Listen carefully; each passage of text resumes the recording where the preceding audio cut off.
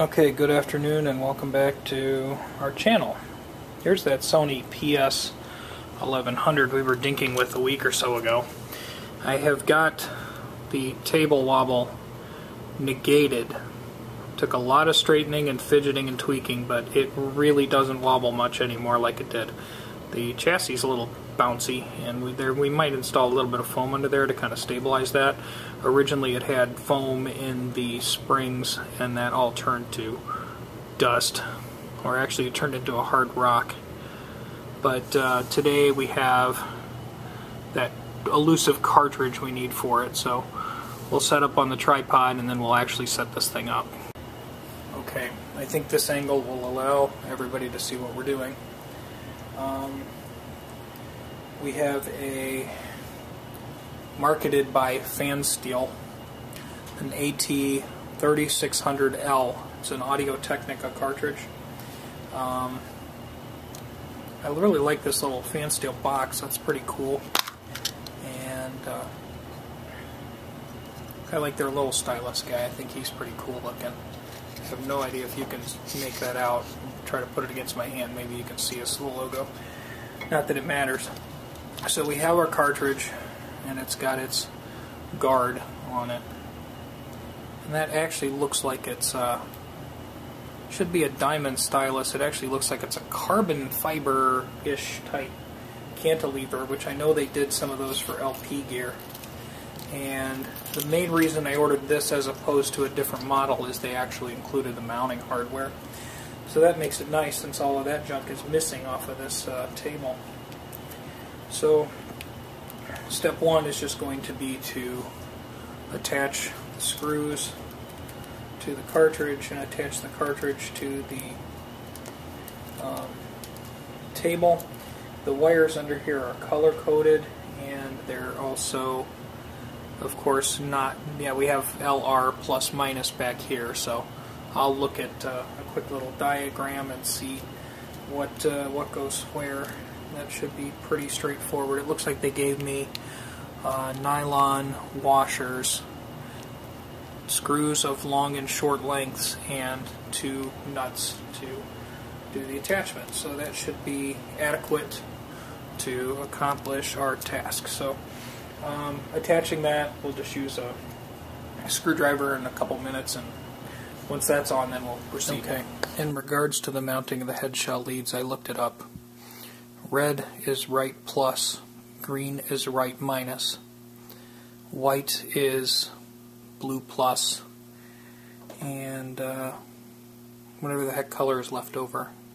Is that the blue? Yeah, that'd be blue. Blue is left minus. So we'll use that when we hook it up. Okay, so if this project hasn't been cursed for a while, it still is. When we put the head shell into, or we put the table or the cartridge into the head shell, although the holes line up, this little edge here, there's a little bit too much edge for it to be able to turn or to seat all the way up in there.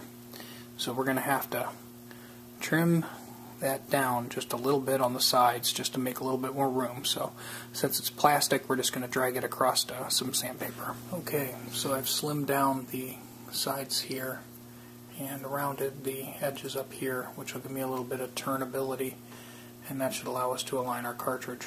It does fit in the head shell now and gives me a little bit of room to slip around. Okay, well, that was fun.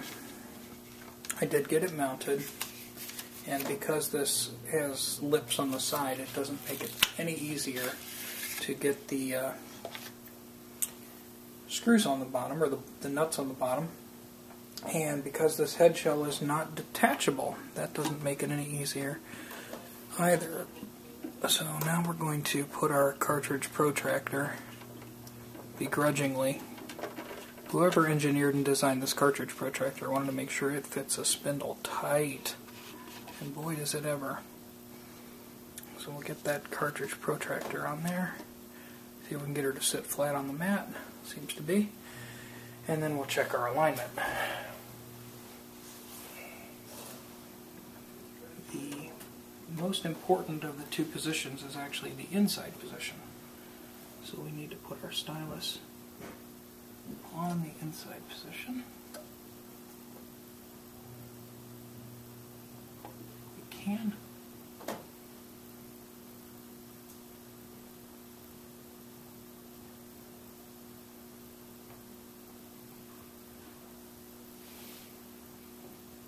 And I can already tell we have way, way, way more tracking force than this can handle because I didn't attach the counterweight yet. So I'm going to probably beat the stylus up too much if I don't attach the counterweight. So we'll put the counterweight on. Once you get the counterweight set, there's a little set screw that will help with that. So just kind of rough it in. There we go. That feels roughed to me.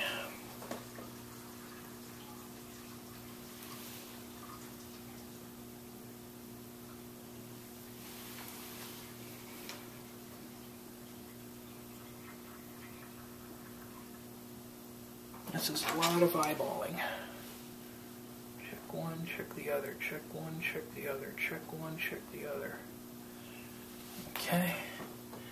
And then now that we're there, you can see how our cartridge is actually aligned. And it actually looks pretty good. It looks like it might be a smidge in, but ever so slightly. So we'll check alignment point B. If it's in a little bit there, it's out just a little bit there, and I mean we're talking cat hairs. This is very, very minor. I think this head shell was designed for a specific cartridge, that the head shell itself will sort of pinch and align your cartridge for you.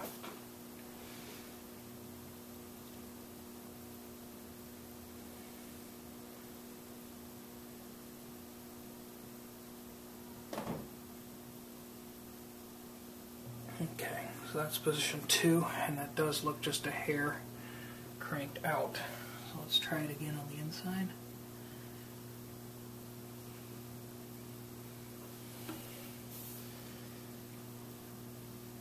Yeah, inside looks really lined up, outside looks just I mean, we're talking a minuscule amount out.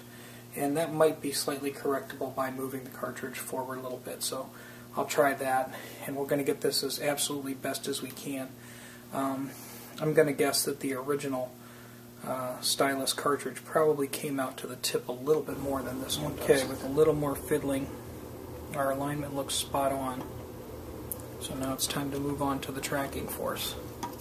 These tools used to be sold by a company called Lyle Cartridges, and they're no longer with us. But there are similar things. There's like the MoFi Geodisc and other things like that. Now I have checked people's work when they said they aligned with the MoFi Geodisc, and I honestly think they did a poor job with it. I don't think they did a good job at all. But that's just me being me and complaining. So I'm going to want to run this at about 1 3/4 grams.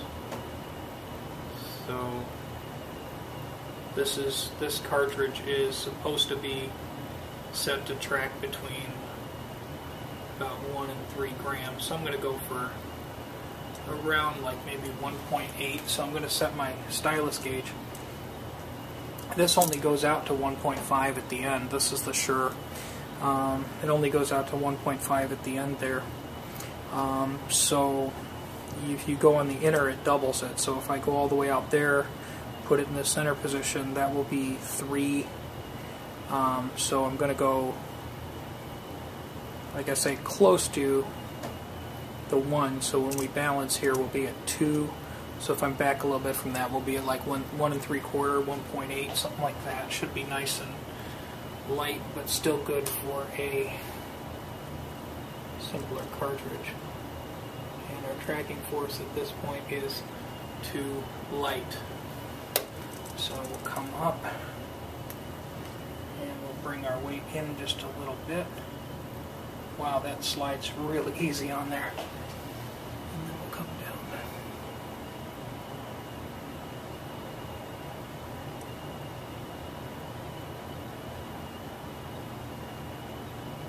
and we're balanced. There's a little mirror back here that you use to check your balance and see where you are. And it is absolutely dead level there. That is the perfect spot for that given tracking force.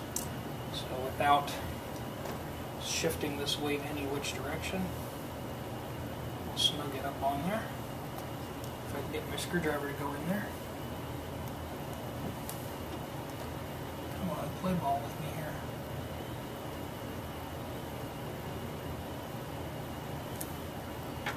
Okay, that should prevent any further movement, and then we'll double check our weight to make sure we're within range of what I intended to set it to.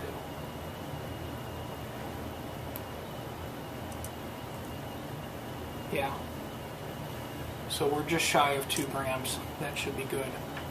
Now the last thing I need to do is fix this anti-skating weight. The previous user kind of left a mess of the tail of the string, and the string's too long, so we're just going to take that off, shorten it up, and make it look nice hanging there. Okay, I've cleaned up the anti-skating weight. I'd like to get it to hang a little straighter on there. The knot's a little goofy, but I've got the length correct now so it's not drooping way over, and somebody looked at me. Okay, so as far as I can tell, I think we're good. We've got the right tracking force, we've got our anti-skate weight, so it's not in a mess of a state. The only thing missing from this turntable is the 7-inch record adapter, which I conveniently got from the same time that we ordered the cartridge. So we'll just put that in the corner. Now it's a complete and ready to play turntable.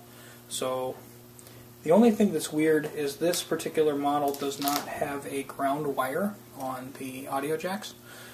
There is no ground wire, so it might be a humming mess when we plug it into the stereo, but if it's not, then apparently this model doesn't need it. And we're about to find out. Okay, so welcome back to our turntable adventure. We have our turntable hooked to the stereo, and I'm going to try a record here. I've got a chance to, actually I did do a sound check on it. We'll try an independent record. This will hopefully not tip everybody off. This is a band called Gravel. It was on Estrus Records. Really, really cool band. I enjoy this kind of stuff very much. It should be 45 RPM, I think. I don't believe they've earmarked it, but I'll give that a play and see what happens.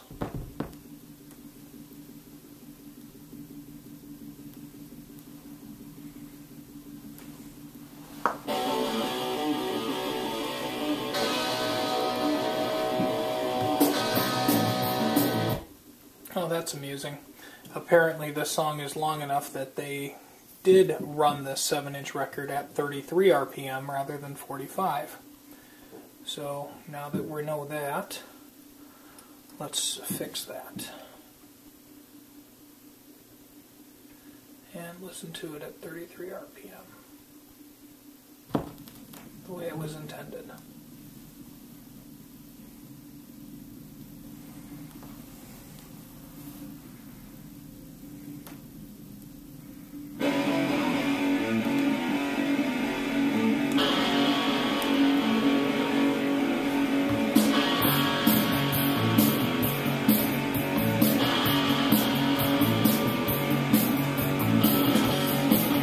As you guys all have no idea, the channel separation on this is actually quite impressive. Left and right channels definitely have their own thing going on. Sounds really cool.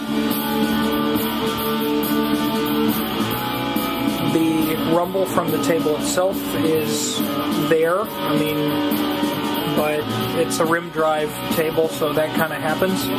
It could probably be improved by using an upgrade mat, but it's not bad or distracting to the point that I can't, tolerate it.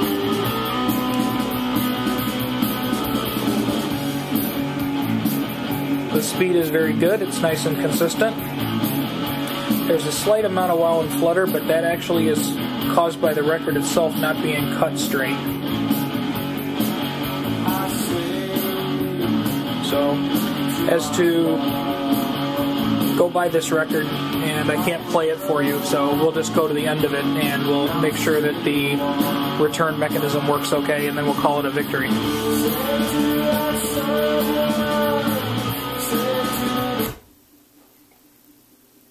That anti-skateway likes to pull it to the outside. Let's go to the very end here.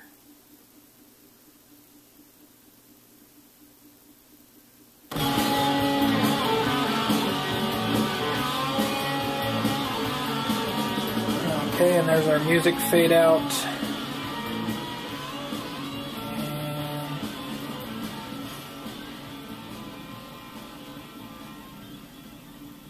And there we go. We're to the end of our record. And lift, return, and off. Victory. This little cartridge probably puts out about 3.5-ish millivolts. It's pretty good output, and it gives good sound quality on the inside of the record and good sound quality on the outside of the record. So at this point there's nothing to talk about because it works, but we'll come off the tripod real quick and just look at one last little thing, which I probably said it before, but on all rim drive type turntables, when you're all done, if it's got 33, 45, whatever, put that in the off position to disengage that idler wheel so you don't get a flat spot on it. Otherwise it starts going thump, thump, thump. So go figure. I pull a random 45 out that I thought was cool out of my collection of independent things, and it actually runs at 33 rather than 45. Maybe we should find something that runs at 45 just to make sure the speed's good there. Let's try that. And now, just because we can, I found a 12-inch record that runs at 45 RPM. This is IQU International Dance Masters. So I'll give this a spin here. 45 RPM. Make sure that that plays good. Should. Don't see why it wouldn't.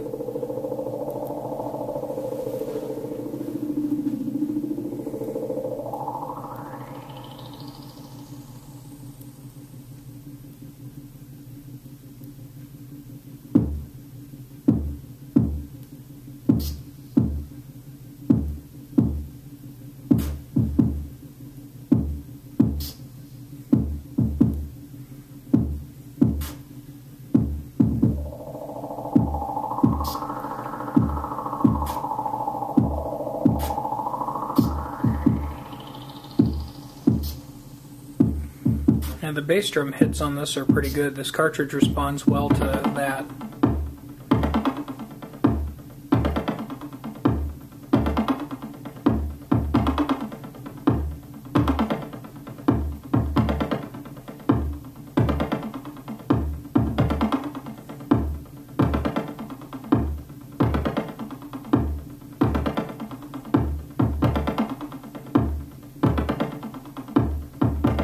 I know it sounds like we're just listening to a strange drum loop, but that's how this record is.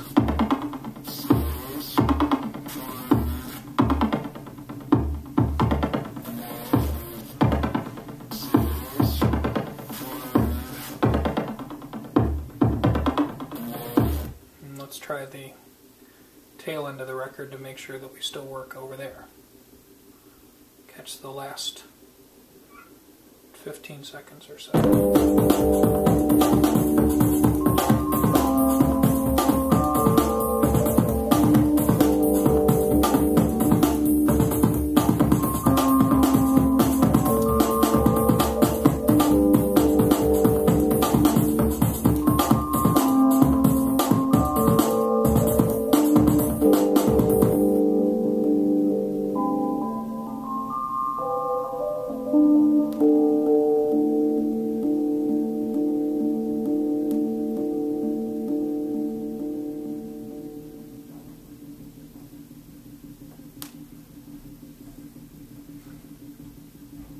And there we go. You're going to lift, return, victory. Turntable is 100% functional and ready to go into service for somebody. Thanks for watching. Take care.